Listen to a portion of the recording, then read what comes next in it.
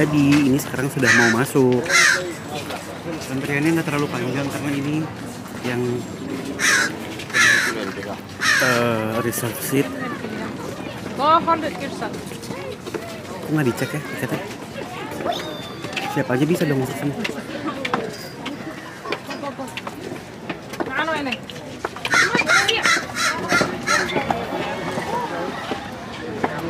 Kita mau nonton orca, guys.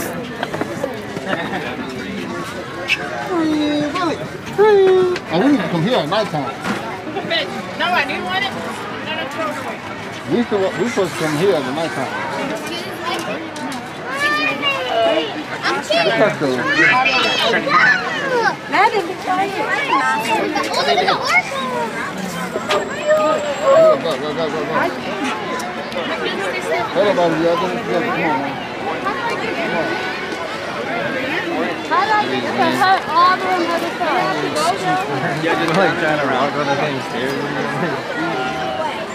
Oke guys, VIP reserve sini. Kita bisa di tengah-tengah guys. Let's go.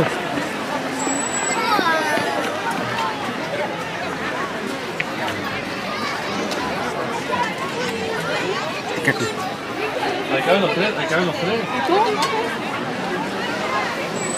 Hai. Soon. Oh yeah, here. Okay, great. Thank you. Kita bakal duduk di depan. Hai, hello.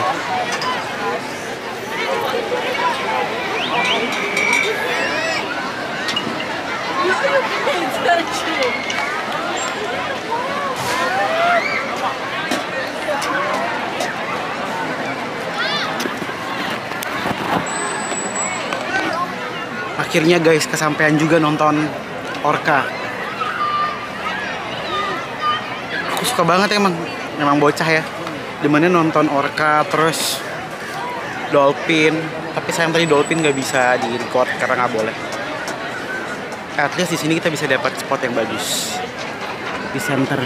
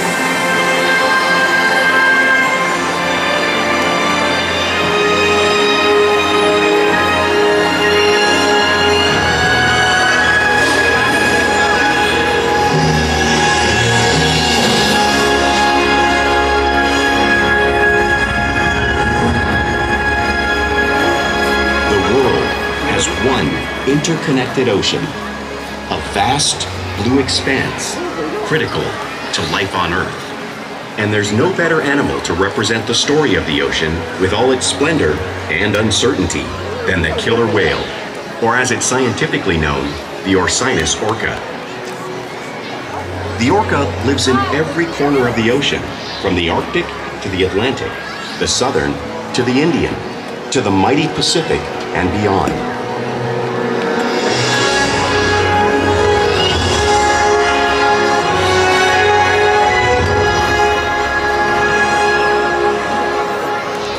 This whale's story is the ocean's story, and it is one we all share.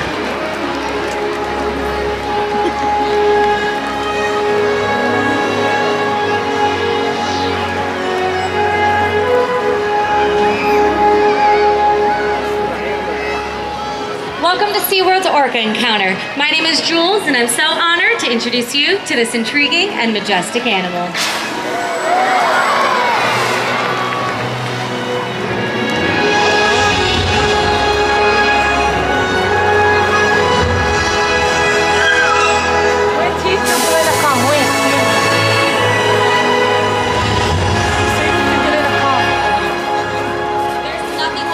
Killer whale up close and learning about them and their natural behaviors. We hope today's Orca Encounter gives you a better understanding of these amazing animals and all that they represent.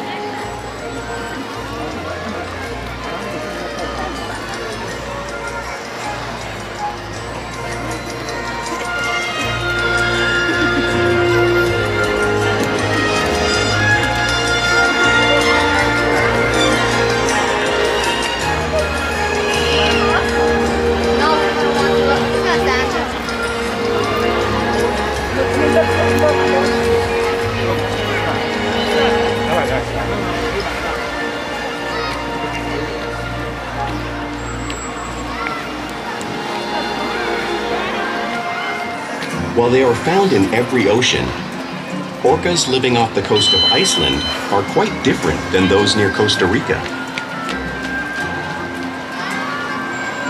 In fact, there are at least 10 types or ecotypes of killer whales. An ecotype describes the differences between killer whale size, physical form, prey, social structure, and habitat. As you can see, the differences are subtle, but noticeable when compared side by side. Orcas are adapted perfectly to their environments. And even the whale's black and white coloration has a purpose. It camouflages the outline of their bodies in the water, making it easier for them to surprise and catch their prey.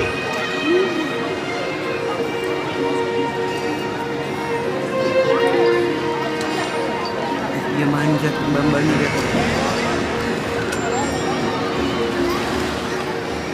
When viewed from above, the black of the whale blends in with the dark depths of the ocean.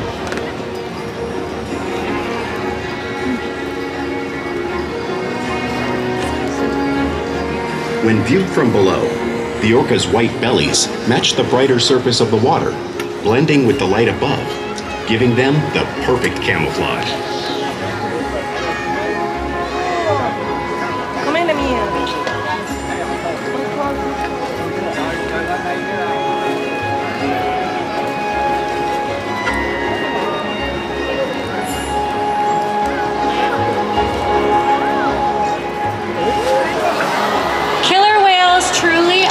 Natural wonder, and Shuka is going to help me show you some of their physical characteristics.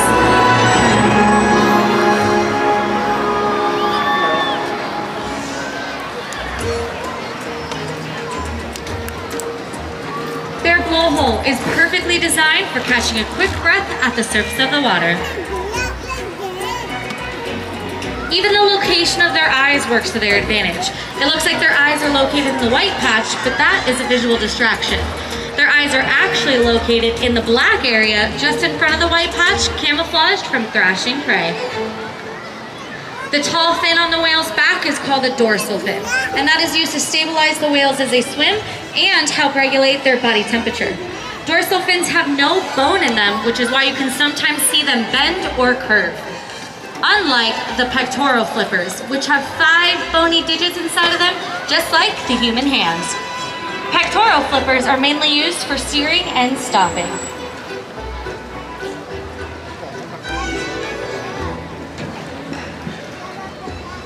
The lobes on either side of the killer whale's tail are called tail flukes, and that is the killer whale's engine, propelling them close to 30 miles per hour, which is about as fast as some of our speedboats.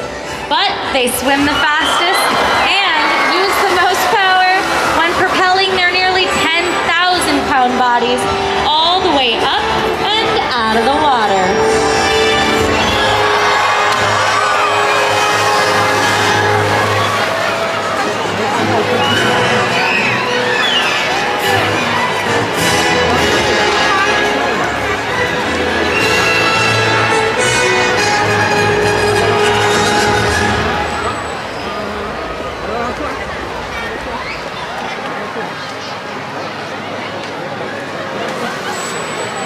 Killer whales are highly social animals with a well-defined social structure.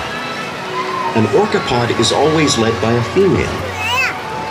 Though just half the size of her male counterpart, she is in charge. It's all about attitude, not size. Because they live and work as a group, orcas need to communicate with sounds and body language. Orcas use clicks for echolocation or navigation.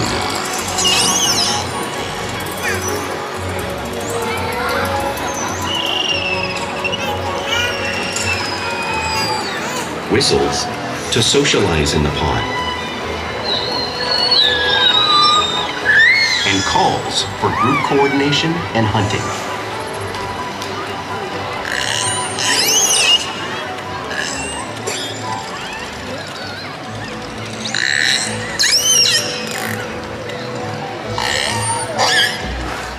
Vocal development studies here at SeaWorld show that early on, calves learn vocalization from their mothers. But as they grow, they learn from others close to them as well. This is a bottlenose dolphin call that Shuka learned and even taught other killer whales here at SeaWorld. In fact, orcas are the largest members of the dolphin family.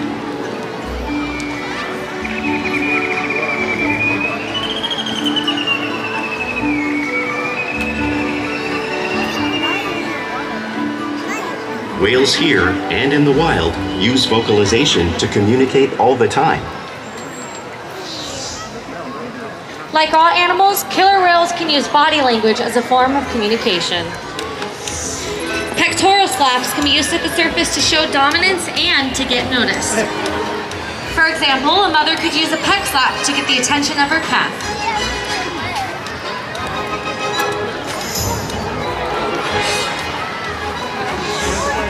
But when they really want to be heard, they breach.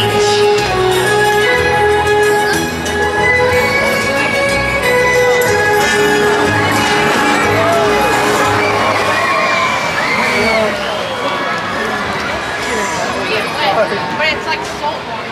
Spy hopping is a way for killer whales to coordinate and get a better view of their surroundings while they hunt.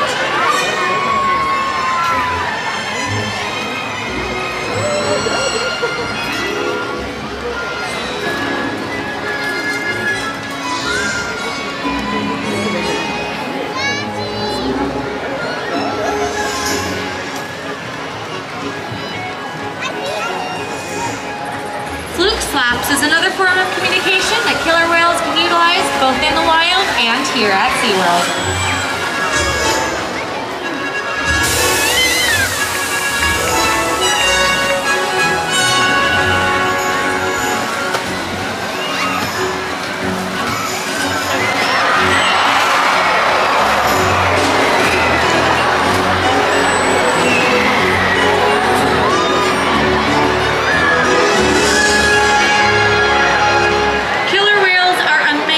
Communicators.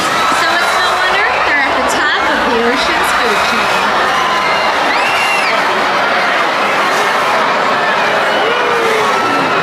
Killer whales work together to rear their young, protect their pod, and most importantly, pursue and catch their prey. Every day they cooperate to survive in the wild oceans of the world.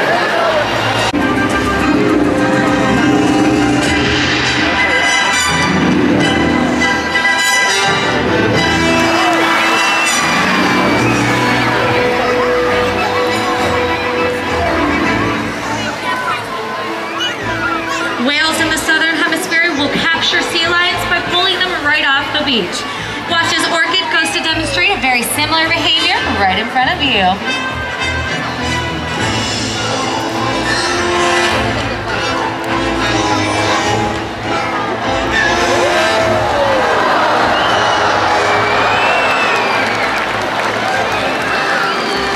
Antarctic orcas will actually create waves that wash over floating ice, knocking unsuspecting seals right into the water. Watch as Orchid demonstrates the same wave-making technique right here at the front of the pool, showing off some of the many impressive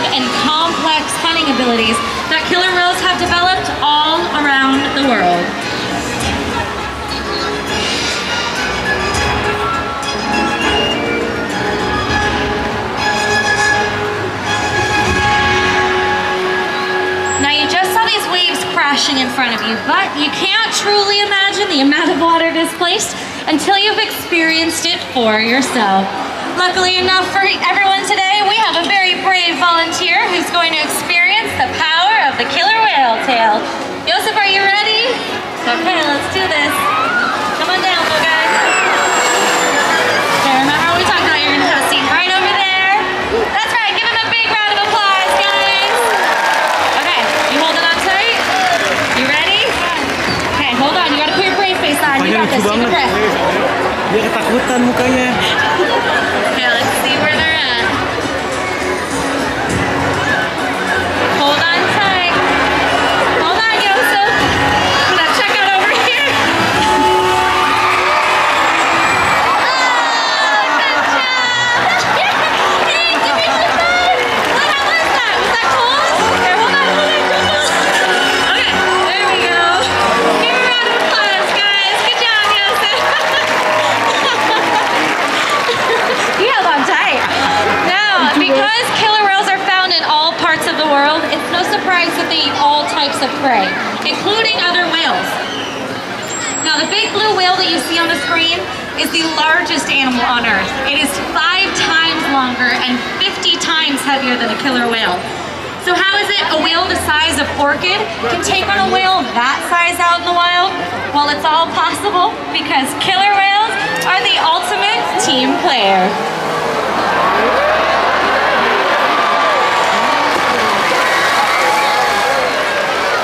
In this example, we see the larger male orcas surround a sperm whale, forming a perimeter, while the females continue to drive the whale forward until it reaches Important exhaustion. part of everyday life for killer whales. It's how they teach their young whales to hunt and develop their skills as they grow. Killer whales spend tons of time showing their playful side, both out in the wild and every day here at SeaWorld.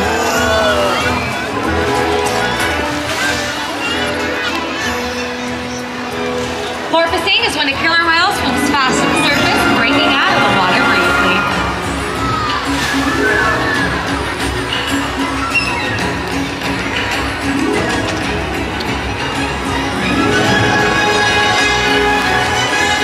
You can see them doing this when catching a ride in the wake of a boat or when surfing in an ocean wave.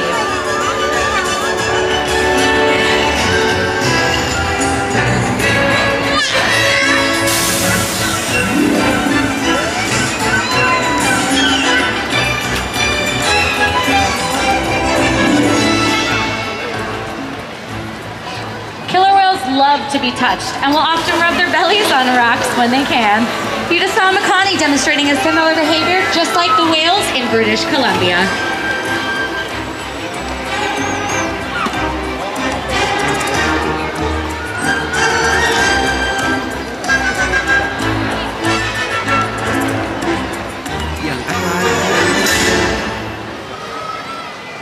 You'll often see whales imitate. Took measurements of the killer whales living here, including pregnant whales. By comparing these measurements with lower footage of killer whales in the wild, scientists are able to monitor the wild population's nutritional and reproductive status. Other research has been done here at SeaWorld on the mother whale's milk composition. This research will help create an effective model to understand how toxins in the ocean impact wild killer whales and their life supply. What we learn from the whales in our care every day is actively helping whales in the wild survive. And just by being here today, you've supported our rescue, research, and conservation efforts all around the world. If we work together, like the killer whale, we can protect the future of the Orcinus orca and this beautiful planet that we all share.